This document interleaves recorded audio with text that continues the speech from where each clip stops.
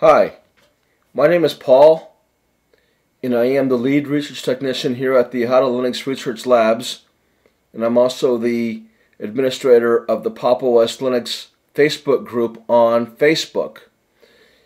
Today's video I'm going to show you how to install the NoMachine remote desktop program on Pop! OS Linux 22.04. Okay, let's get started.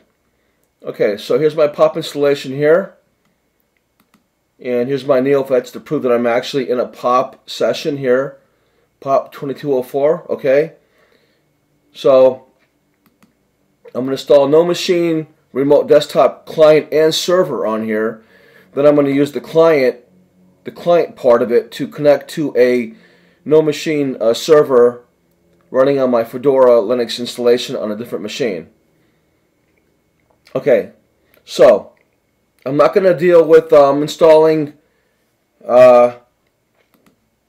NoMachine via snaps or flatpaks or compiling from source or app image, and I'm not going to use any of the POP repositories. I'm going to go directly to the NoMachine page and see what they have there, and I believe all they have there, don't know if they have an actual repo PPA I can add, but I'm going to go ahead and just download whatever's on there. I do believe it's only going to be a standalone .deb file, which may or may not add a URL to our sources list anyway, but we'll check that once we're all done. Okay, so let's check a couple of things first. First, I wanted to show you I don't actually have it installed already, and when we're done, we'll come back here and we'll see that it actually did install because of my because of the steps I just took in this video. So you can see here, there's no NoMachine here. So what, N, right? So it would be in here somewhere. N, H-I-J-K-L, and so it would be in here somewhere. As you can see, it's not here. When we're done, we'll come back here and look at it, and we'll try to launch it from here and from the terminal as well. Okay, so we got that out of the way. And what else was I was gonna talk about something else here. I think that was really about it. So we'll come back in once we're done. Okay, so we'll go to the page here. Oh yeah, I know what I was going to check. Pop open the Pop Shop here, and we'll check the repo manager, and we'll see what's in there now. There should be no NoMachine entry, and then after I use apt to install the deb file, let's see if it actually adds any kind of a repo URL to the sources list. Okay, so let PopShop do its gyrations here real quick, and once it's done here shortly, then I can go ahead and move on. Okay, just about done. Okay, done. Okay, now I'm going to go up to the hamburger menu here. System Software Sources. This is going to give us a repo manager. See repo manager here? Go to extra sources. Let's count how many we have here. 1, 2, 3, 4, 5, 6. And there's no machine entries here. So once I'm done, we'll come back here and see if there's been anything added to our sources list. Okay, so we're all staged up there. Okay, so we're all ready to go. We're going to go to the NoMachine page here. Okay, this is the home page, and there's not much to really fish around for at this point. Pretty straightforward here. Download now, Linux version 8.11.3. Okay, good. Click on that. Take us to the next screen here. Okay. There's a couple things here to look at here. Now, I'm going to use this right down here. 64-bit down here. I'm going to forget these three here, which I do believe would be for 32-bit CPUs. So I'm on a 64-bit system, so I'm going to just focus on down here. Now I'm going to skip the first one. That's RPM. That's for Red Hat-based distros. I'm not going to download a tar file and run it that way. I'm just going to download their standalone deb file here and install NoMachine via their deb file with apt. And I don't see any kind of a official PPA repo URL or anything like that. So we're just going to go this route here. Okay, so your system probably might be a little different as far as the CPU. Probably it's still going to be the same thing, 64. And you want deb since we're on POP. Okay, so let's go ahead and download. So we click on that. It doesn't actually download it yet. It kind of brings us to this next staging screen here. And it's got a little bit of a summary. Okay, we know it's the version is what we want. The 53 megabytes of the size of the download. Okay, that's fine. A download size. A deb file. Okay, fine. Okay, we're all looking good here. And there's some instructions here. Okay. So first, let's download the deb file. Come over here. Open that into a separate window here so we can get the progress report. Okay, it's only 53 megabytes, so by the time I'm done talking here, it should be it should complete pretty quickly. Not a very big download, 50 megabytes. Okay, we're about halfway through here. Everything looks like it's going pretty good. And then once it's done downloaded, we'll spot it in our download folder and verify that it actually has been downloaded and saved into our file system so we can work with it. Okay, good. Okay, we're good there. No errors. Okay, looks good here. I don't want to click on show in folder. That's too easy. I want to do things the Linux way. So I'm going to X that out. Minimize the browser. Come back to the terminal. Clear on that. Download into the CD into the download folder. Clear again.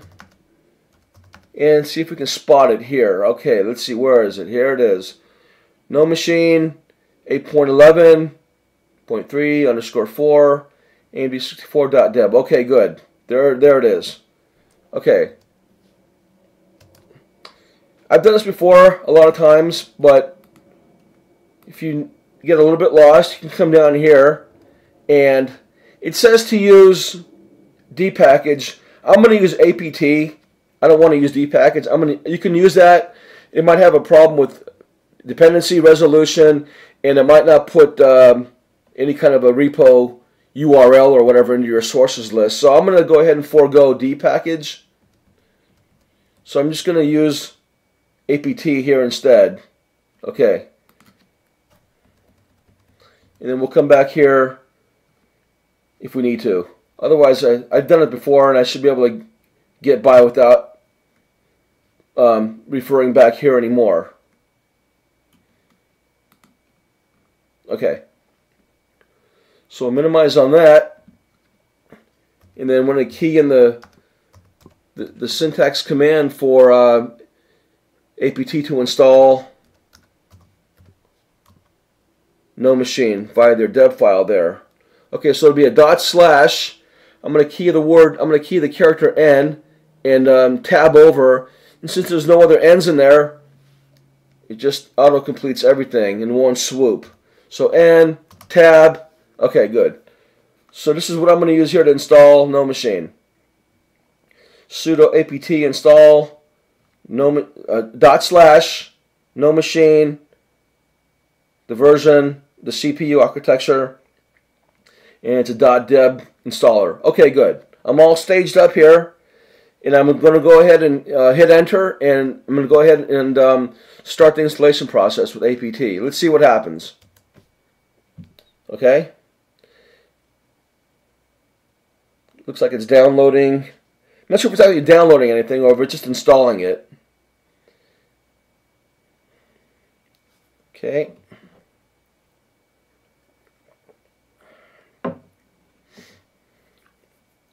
Everything looks pretty good. I think it's almost done here. I've seen this before. Doesn't take too long.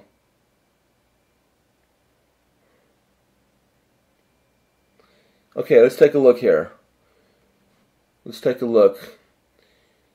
We did the // up here, and it went through some processes here, and it's going to install no machine. I don't know if there was any dependencies. Doesn't look like it, actually. Okay, set up the servers, the runtime and everything, client, server, and it's running on this port here. The server is. So in case other NoMachine clients want to connect, they can find it on this port here, on this local host. And this is good. This is a little bit of information here. I don't think it's anything bad. I don't think it's going to crash the installation. Okay, so I think we're all installed there. Okay, so it should be installed at this point. Very simple. And I come over here, and I don't think we need to do any more referring to the instructions here. I'm pretty good here, I do believe. Okay. So it's installed. All we have to do is go ahead and launch them now. Now we're going to do it the GUI method here, and then we'll also try it from the terminal as well. Okay, so let's see what's going on here. Okay, these two are new. Well, before I forget, let's check the repo manager one more time. See if there's been anything new added to extra sources here. No, it doesn't look like it, does it? 1, 2, 3, 4, 5, 6. No, it did not add a repo URL here. Okay, so I've seen it before where that has happened with a standalone deb file, as opposed to going through the standard process of adding the key and downloading the repo and adding it manually and all that kind of stuff. Sometimes just a standalone deb file actually does the same thing. In this case, it didn't actually add anything to it. So if there's new versions, I do believe that the NoMachine client will actually update itself. So I guess you don't really need to have, you don't have to worry about downloading the deb file each time, or whether it added the repo URL to the sources list. It's self-updating. Okay. Okay, so yeah, that's right. It self-updates, so you don't have to worry about all the other things there. So we're pretty much good to go forward here into the future, and it'll just keep updating itself. Not a lot of maintenance, Okay, so, or not a lot of, you don't have to download the deb file again, or worry about your sources list being messed up by a bad repo URL or whatever. It just kind of upgrades itself in place. Okay. So here's the service. I'm not going to run that. That's only if other NoMachine clients from other distros or other operating systems want to connect to this POP machine here and control it. So I'm not going to do the service part of it. I'm going to use the NoMachine, the client part, to connect to my NoMachine server running on my Fedora installation on a different machine. Okay, so I'm going to go ahead and pin it to dash. Okay, here it is right here. Okay, so we're pretty much all squared away and ready to use it then. Let me go ahead and pop this closed here. Get some extra space. Okay, so one thing, let's see here. I want to also at this point see if we can launch it from the terminal. Now, if the NoMachine binary is on the path, and I don't know if it already was automatically installed, then I should just be able to use a certain keyword. If the binary is on the path, then I can use a certain keyword. If it's not, then I'm going to have to use the absolute path. So I'm not sure if it's on the path variable or not. Usually I don't use the terminal to launch it. I just launch it from the GUI. So let's see what the commands are. Actually, I think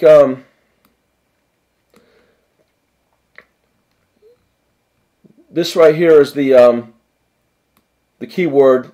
If it's on the path, this will work here. NX client. Okay, let's see what happens. NX client. Let's see if it's on the path. If the NoMachine binary is on the path variable, then this should launch it. And it's not on the path. Doesn't seem like. Okay, let's try the absolute path then. So come up here. Here's the absolute path. And we'll just copy that there. You can see the path here, right? Here's the full path here. Let's see if I can launch it from here, from the home directory, without having to actually always CD into here and run it that way. Okay, neither of these are working. I'm not sure exactly why they didn't launch. It's possible I didn't get good information from the AI there. So anyway, I'm going to go ahead and forego all that for the moment. I can look into that later.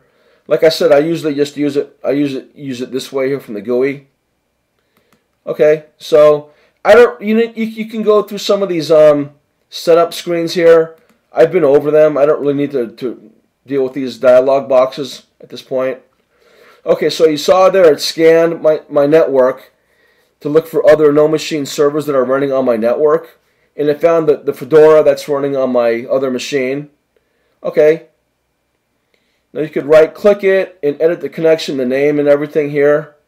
Actually, I should just do that anyway. Usually, I like to have it like this: the capital letter of the name of the distro. Okay, and then you key in the IP address of where Fedora is running on your local network here, and it's running at this address here on that port. That's where there's the NoMachine server is running on this port over here.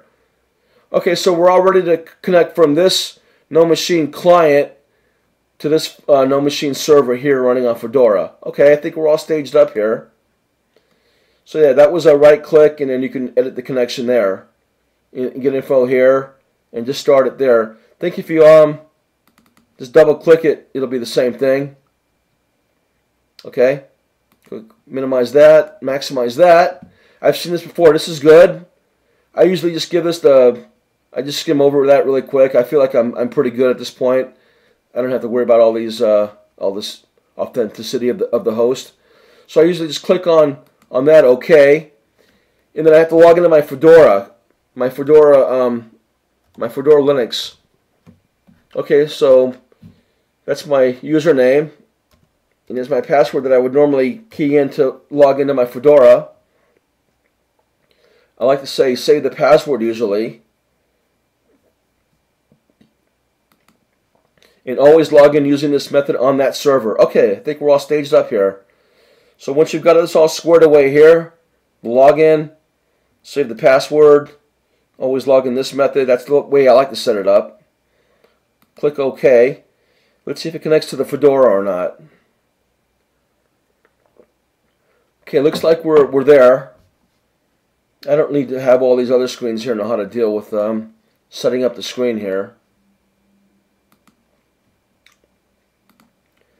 Go ahead and bug all those out here. You can play with the screen resolution. There's a hot corner, I do believe. Okay, I'm on my Fedora desktop here. Great. Yep. And everything works. Let's see if I can open a terminal. So everything's responsive and everything's active. Okay, good. I'm able to do some stuff here. Okay, yeah, everything works. Nothing's frozen. I don't have to worry about hardware acceleration, turning it off, or turning off encoding, decoding, anything like that. We're all good. We're all good to go here.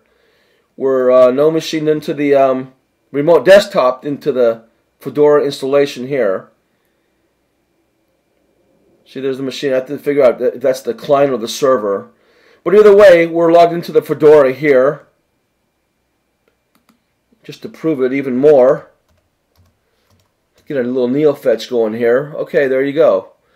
Now this takes I don't know why this takes usually a few minutes to populate all the details here. But you can see there, you know, we're definitely into a Fedora. We've remoted into the Fedora Linux. Okay, so that's good. Go ahead and bug out of there. And that's it. There's a hot corner here, I do believe. Yeah, there's a hot corner here. Right, so if you hot corner that, you can come over here and kind of set up things here. Usually I just like display. I just only deal with the display in case it's not displaying properly. This looks pretty good to me. Left to right looks good to my liking. Up and down looks pretty good. Yeah, I like that. You can probably go in there and make it full screen so where it hides the pop that's running underneath. But you can always play with the hot corner here.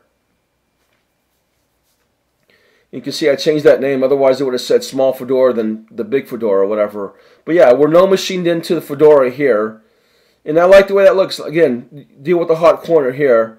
That's how you control things. Okay?